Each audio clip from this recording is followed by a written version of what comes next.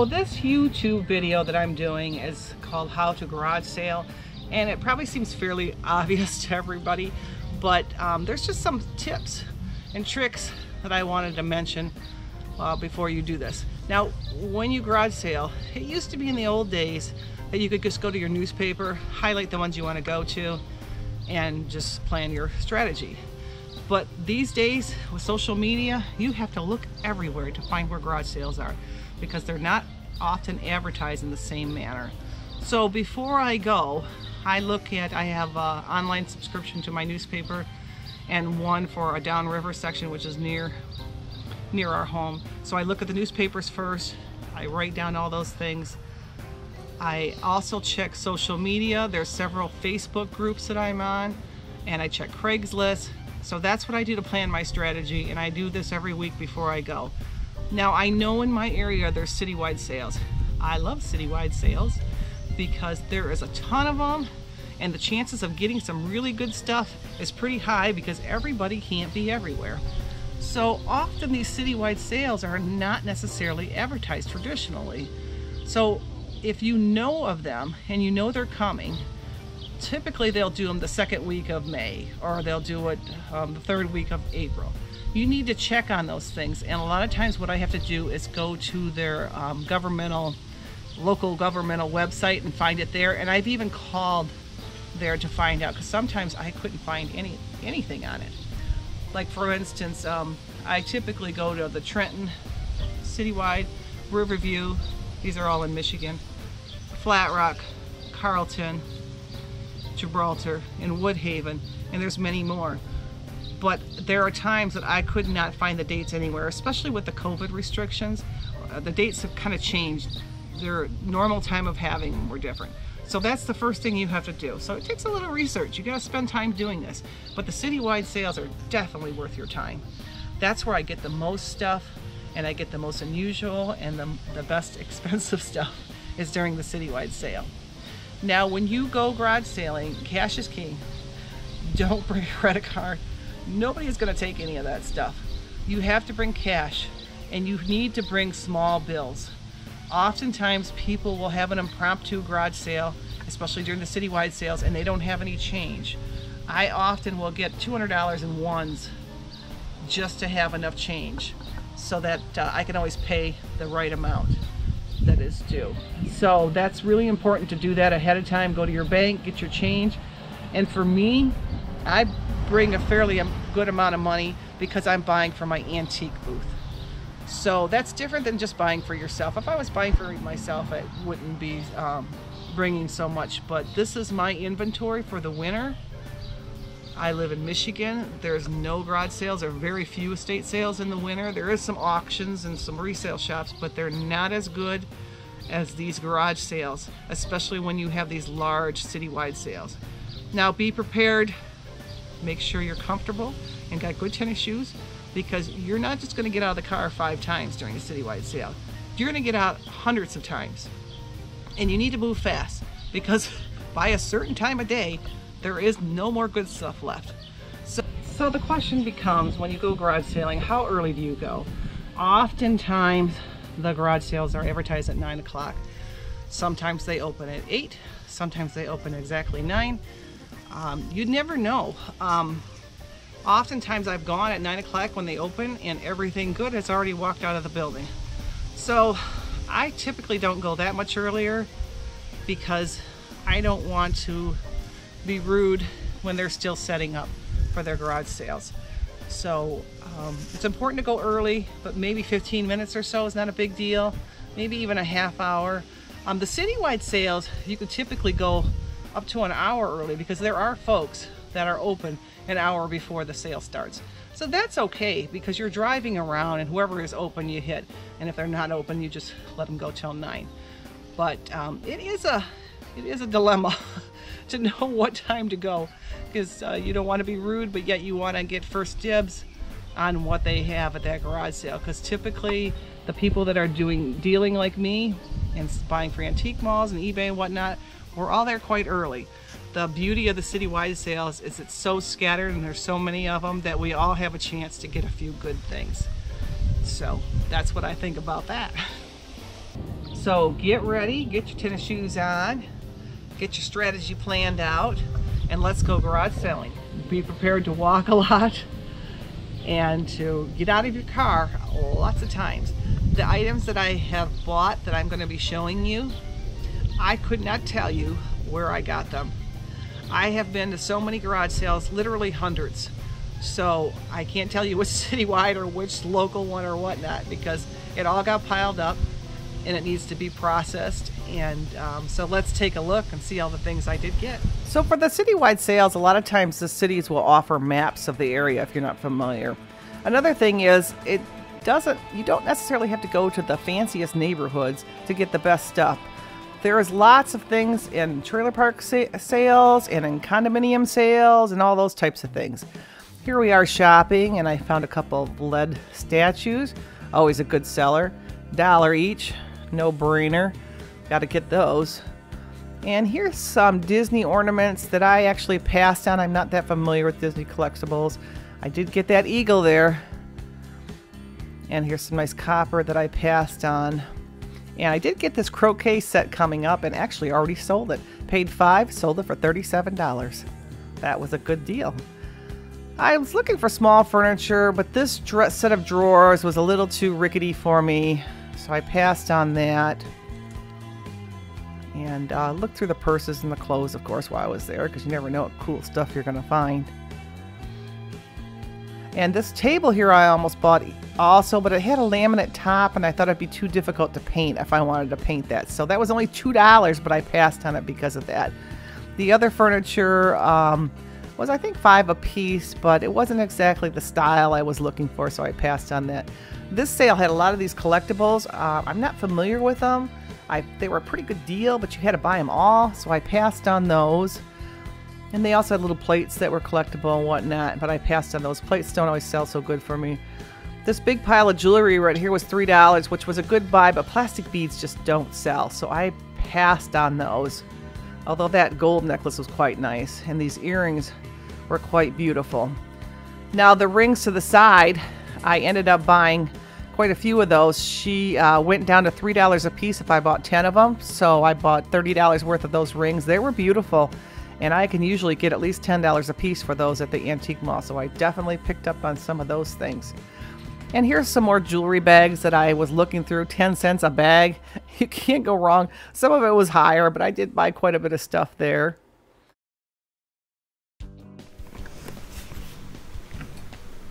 So does it work okay?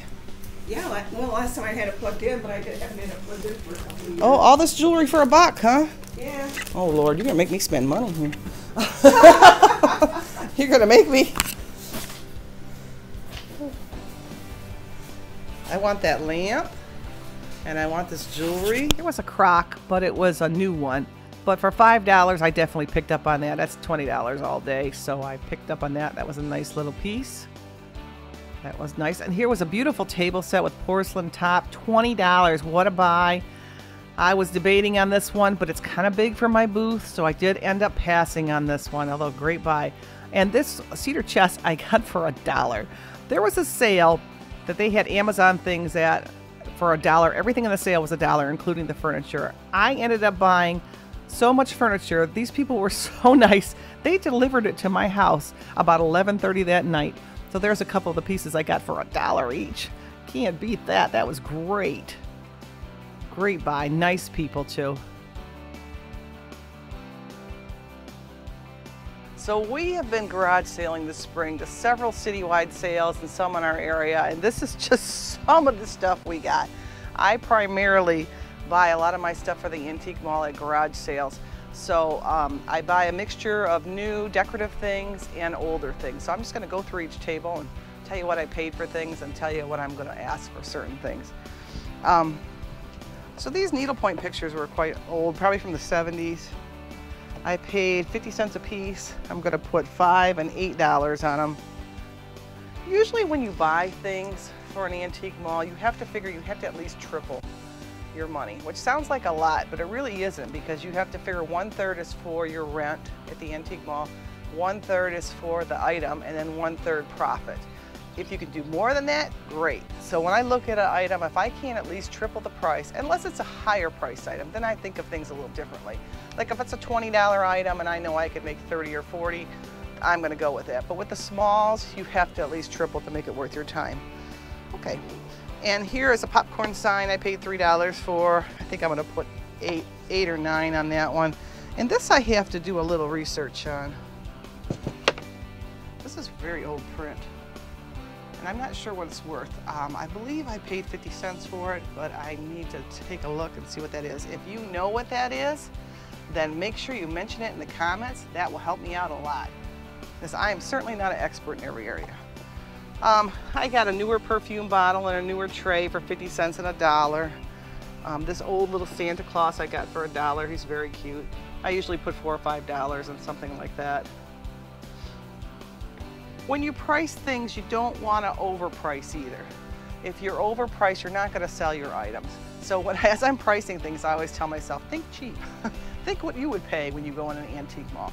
Sometimes people price things so high that they're creating their own museum. I'm not creating a museum. I want to make money because I need it for my bills. So, okay, here's a stained glass lamp I paid $3 for. I think I'm going to put 20 on that. This is a nice piece of depression glass. It's called Caprice, I believe. I paid $1. I'm going to put 13 on that. This is a nice old floral picture. I paid 50 cents for, $3. And a Fenton shoe. I believe it's Fenton. It might be another brand. Here's some newer things I got. These owls and this frog. And this is an older, looks like a half of a salt and pepper shaker. This item here was interesting. It's got Eskimos on there, and it's some kind of a stone, I don't know yet, but this is just a warning when you garage sale, you know, you're moving really fast. You want to get to items and get on to the next one, especially when you're doing the citywide sales. But I try really hard to look for chips and cracks, but you know, it always happens now and again. So this has got a very big break in it that was glued. I only paid $1. I can get my money back out of that. I'm not that worried, but I do want to put in my tag that there is a break in there because I don't want to do that to somebody else. I don't want to pass off my mistake to someone else with them not knowing it. Okay, these I got for, these are both pieces of Fenton, and I paid $3 each for these. That was a good buy. Typically I put between $10 and $20 on those depending on the pattern. Nice carnival dish I got for $2. And I'm going to put about 13 on that. That tag is not sticking very good. I'll have to fix that. And this is just more of a modern mirror I got for a couple $. I mix in the modern with the antique stuff. It does sell well. It sells just as well. You have to check with your mall or your antique place rules. There's some places that will not allow you to do that, but the 2 malls that I'm in right now will allow you to put newer stuff in, which I like because you can't always find the really good old stuff anymore. It's getting harder to find. So it's nice to put a variety in. This is a nice old vase I got for $2. I buy these sometimes just because it makes the booth look pretty. I paid $1. I'll put like $3 on that just to make it look nice, to make the booth look nice. Here's a nice piece of Fenton I bought for, I believe, $2. This set I just got, beautiful. This is a newer set, but it's Imperial Lenox, and I believe I paid $20. I sometimes pay more than $1, believe it or not. When I find something really good, I'm not sure the value of it. I'm thinking it's around 80 to 100, but I'm not totally sure yet. But I thought that was a beautiful set. Now this I bought. I have a cousin, and I call her Cheryl Dean, and she is the Hallmark queen of the world. I always call her. So of course I have to buy Hallmarks too, just because they do sell really good. So she's going to be on a featured YouTube in the future here. So talking about Hallmark ornaments, but I got all these Hallmark ornaments for $1. That was a no-brainer. I'm sure we can find out the value through her when she comes onto the show. I got a nice Raggedy Ann music box. Always check your music boxes. You don't want to overwind them. Don't check them unless you're really serious on buying it. I think I paid 50 cents on this and 50 cents on this little planter. It's a little jadeite box. It's a plastic one. I think I paid $0.25. This little cabinet, I think I paid a couple bucks for. This little doll is cute. I'm not sure. I'm not a doll collector. So if you have any information out there, I paid a whole 25 cents on these little dolls. Please mention it in the comments. That'll help me out a lot. I'm sure she's worth more than $0.25. I got all these Raggedy Anns for 10. They need to be washed. I try to wash everything if I can. I always say sink or swim. I don't want to sell dirty things. So sometimes you can't wash it because it's beading or whatnot on it and the fabrics will die. But if it can be washed, I'm going to try, especially with the Vera Bradley purses that I get. I like to wash them. Now I did ruin one just yesterday, but sink or swim. I'm not going to sell dirty stuff. So that's my rule. So, okay, here's some old purses that I got. This is a beaded one. I think I paid $1 for this. This one I paid more. I love these tapestry purses. I paid $6 for this one. Annie's in the background patrolling the area. And then I got all these. These two I think I got for $1 each. This one I paid more for. Typically I don't pay more for it unless it's really ornate. But my son's getting married and I needed a gold purse and this was pretty nice, so I paid $5 for that. This is another item that kind of baffled me. I know this is the paneled grape pattern, but I've never seen it in a jadeite green. So if anybody has any information on that, please mention it because I need to research this. I have no idea what it's worth. I paid $3 for it. Anything jadeite you're going to buy if it's a reasonable price, even if it's new. It's very collectible and people love to buy that. And I got a couple little lead statues there for $1 each. They are signed. I got to look up those too. And then I did get a jewelry display item for $1. I can always use that in the booth. And a chicken for $2 and a willow figurine for $2 and a lantern I think for about the same. These always sell good. They're quite collectibles. Oh, and I got a nightlight for $1. That's quite old. And a wooden elephant for 50 cents. So that was my finds on this table. There's still a lot more I'm going to go through. So this is the start of it. Let's move on to the next table. So here's other items that we've gotten this spring, and it's not all of them. We really did well this spring.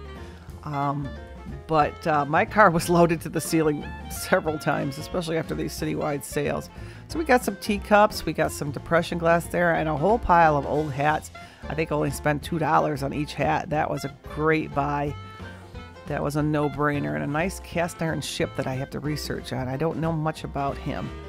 And here's another table full of stuff that we got. We got more of the newer primitive-looking items, and some more Fenton, some elephant figurines, and a big pile of Vera Bradley's and an old Ideal doll that I thought was quite nice. And even a Christmas item that I'll save until that season. Here's some of the bigger items we got. We got a nice Shirley Temple doll from 1973. A beautiful picture. Not as old as you would think, probably from the 80s, and some nice blow molds for holidays. Those always go really well. I always pick those up when I see them. And here's some of the small furniture that we have. Most of these items were between $1 and $5, so that was a really great buy. And some of the furniture we've actually already sold. That's my helper Annie. So now I'm going to show you all the jewelry I got at a lot of these citywide sales in the spring that I've gone to. And I cannot remember which sale I got what things at, but I do always remember the price, which is kind of interesting. So here's a couple little odd items that I paid like $1 for. But this was the thing I wanted to focus on. I was at a sale and looked at all these old vintage Christmas earrings. There's a few other things too. I don't even know if they were ever used. There's their original price on some of them. So she wanted $0.25 a piece on those. Of course I wanted them all because I thought they were way cool. Let's put a few out for you folks to see. I ended up spending $6 on all of them. There's some pins in here.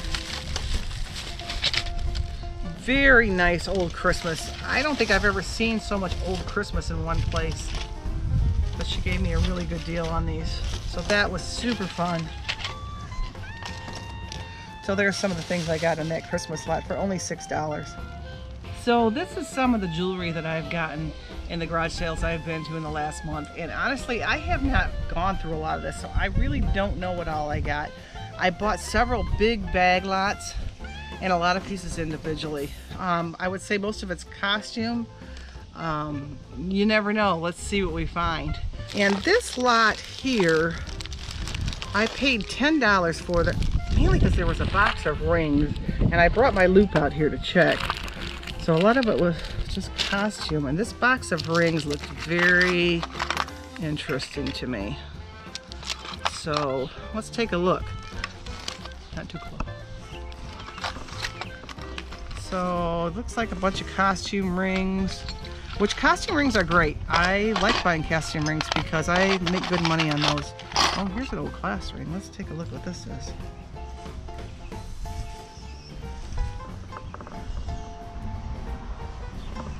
Oh my goodness.